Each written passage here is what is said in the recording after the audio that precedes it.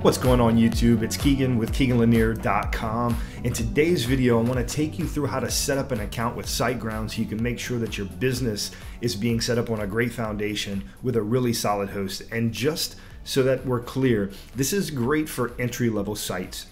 For sites that are for a small business that will not see a huge amount of traffic, but these are great awesome platforms to make it a really good entry point into the business. So I wanted to add this video. Where you're going to be able to find this if you're looking for more tips similar to this is in this playlist right here, the business of building websites. I'm going to drop that in here because this is a great foundational piece that fits perfectly in with this playlist. And you can watch other things like Divi and Active Campaign, freelance business tips, pricing your web design projects, and so much more. But we're going to go and just get right to it. So from our site, we've got a ton of tools that we recommend, and we're going to go down here to hosting. And hosting, there's two companies that we use, and today we're focusing on the first one. The first one being Siteground. Flywheel is definitely amazing. It's what we host, or it's what I host almost all of my websites on. Anything that's a premium site goes on Flywheel. But I do have an account with Siteground and have quite a few sites on Siteground as well.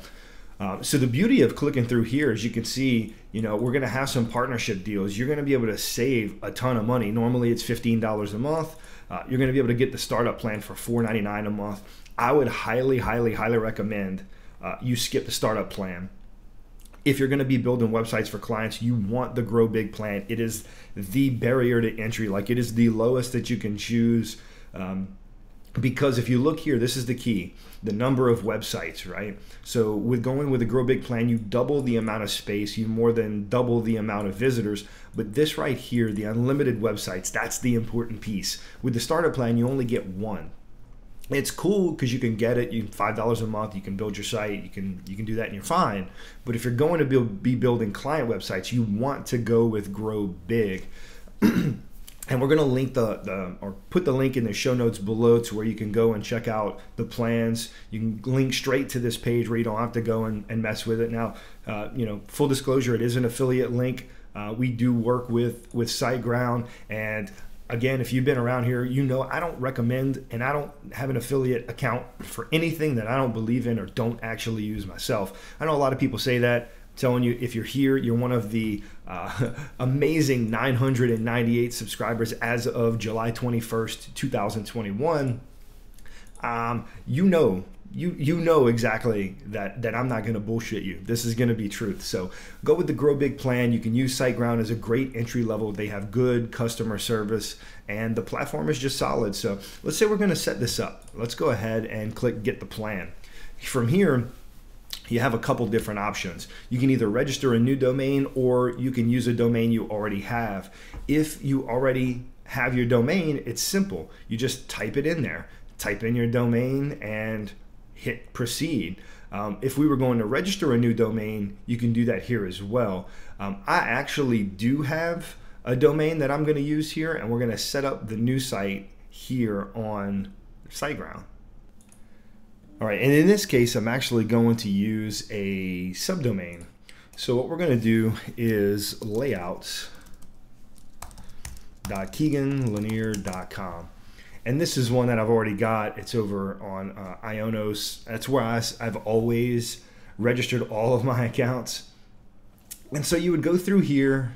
You want to fill out your account information, do all of that stuff, make sure this information's here, put in your payment. You want to pick the time frame. The 12 months is the best deal, so it's going to give you $7.99 per month. And if you go up, it's going to average it. So this is 2 years, and it's 2 years at $19.99, or 1 year at $19.99 and 1 year at $9.99. So it splits the difference. The 12-month deal, that's going to give you $8 per month. And even at $24 a month for unlimited websites, by the time you build up to that over the first year, if you have 5 sites on there, it's still only $5 per site, which is easy to build to your client, and that's the way you do it. This SG, Siteground site scanner, that's completely up to you. I personally don't use it, but it's again up to you. You confirm, decide whether you want to receive Siteground news, and then hit pay now. Once you've done that, it's going to take you into the back end. I'm actually going to skip around that because I have my account already, and I'm going to set up a new site with this layout. So I'm going to jump exactly into what you would see next. All right, so now we're logged in to the background or the back end of Siteground. I'm going to go over to websites. Since I have that Grow Big plan, I've got a few test sites in here, and we're going to set up our first website on this hosting. So let's go to add new site, and you have the option similar to what you did before. You know, usually when you sign up, it's going to take you through a process, but you know, this one right here, we're going to use the existing domain, and let's do that. Layouts.keeganlanier.com, and we'll hit continue. So it's saying the domain you wish to use is not registered in my Siteground account as a parked domain. You should make sure that you have access to this domain in order to update its DNS settings, which I do, after your site is created, or your site won't show. To proceed with this domain, click continue. So that's going to be the case if you have a domain somewhere other than where you have it hosted. You're going to have to point the DNS or the A records from the domain into the hosting, which we'll go through here as well. So are we going to migrate a site or start a new site? In this case, we're going to start up a brand new site. So I'm going to hit select and then just pick regular WordPress. And here you can, you know, do whatever it is that you need to do here. I'm going to go ahead and log in. All right, so we've got everything set up here. We can go ahead and just click continue. And I use LastPass so I could save it, but I'm not going to here. Again, it's asking for that SG site scanner. You wouldn't see this if you went through the initial site setup because you would have already selected this one or not. I am not going to add this here. And now what Siteground is doing is it's provisioning a part of their servers, their computers, and it's installing WordPress and setting it up so that we can use Siteground for our site. Okay, so Siteground has our site set up. You can see your website with the domain layouts.keeganlanier has been created. Check out our tips to proceed to make sure your site is set up right. So we've got to point the domain. I'm going to show you how to do that inside of Ionos. You want to copy these name servers, and you're going to go over to your actual registrar, wherever you have your domain, and yours could look different. I highly recommend using Ionos, and if you do, this process will be exactly the same. So we're doing, you know, layouts.keeganlanier. You click on the settings and go to DNS, and we're looking at our subdomain, which is layouts. And so we want to add a record. And let me go back to the very home, and I'll walk you through how I got here. So when you first log in, you'll go over to domains. We're looking at keeganlanier.com, but we're trying to manage the domains. We've already set up our domain for layout. So we've got layouts.keeganlanier.com right here, and we're going to come to the settings and go to DNS. And in DNS, it's going to be filtered out by layouts. So all we're going to do is add two records, two name server records, because it says NS here, and these are name servers. So you want to add the NS records. So we'll drop this one in here. We'll hit save. We'll add one more NS record or name server, and we'll go ahead and drop the second one in here. Change that to the 2, which matches what we had here. And we'll hit save on this one as well. So now you can see here for layouts.keeganlanier.com, we've got name servers pointed to siteground.net. That will make the website match. So that's all you have to do to point that domain to the site. So it takes a while. Sometimes it can take up to 24 to 48 hours for DNS to actually propagate, is what they call it. But let's check it out. Layouts.keeganlanier.com, and see if anything shows up. It's a brand new site, so this is perfect. It's a brand new, nothing here site. This is basic WordPress installation, which is a really good sign. We're going to close out of our domain registrar. We don't need it anymore.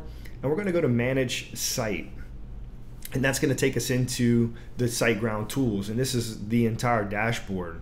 And from here, you know, we can go into our site. We've got everything we need. WordPress. Basically, this is your back-end manager. You've got the file manager. You've got all the things you need, which in this case, we really just need to go to the website. So from here, let's go back to our account, and then we'll click on websites, and it's going to bring up the list of all the sites we've got inside of this Siteground Grow Big account. And you'll see the other test ones, but we've got this layout.Keegan Lanier, and we tested it a second ago. We'll open it up one more time. You see nothing here. What you want to do is go to WordPress Kit, and then you can jump into the WordPress admin. That's going to take us directly into the website. And you can see here it's going to say welcome to your WordPress site, because we had nothing set up there. It was just a basic site. You can hit start now, and it'll ask you about these themes, which I would not recommend. They're not bad, don't get me wrong. Like, there's plenty of good options. You know, you can potentially look through here if you know what you're doing, and you're really you know, you're getting some good themes. What I'm going to do is just continue. I don't want to do really any of this. I don't want contact form. I don't want that. I don't want a shop. Don't need WooCommerce. WP Google Maps, don't need it. Multilingual, maybe down the road, but that depends on the case. Calendar and gallery, I don't need, so I'm unchecking all of this. Marketing, you know, optimize your site for SEO means they're going to add Yoast SEO. I personally use WPMU Dev, not that. I don't use Opt-in Monster or any of these plugins, so I'm not going to select those either. And what that's going to do is do the final setup, the very last bits to get you into your Siteground website. And so now our site is ready. You have successfully completed the installation. You may now proceed to WordPress. So we're going to go to the dashboard, and that's the one time you'll have to do that, but it's going to take you directly into your WordPress admin. It's going to tell you, you know, you've got some updates that need to be done. You can see that here. The WordPress importer is already set up.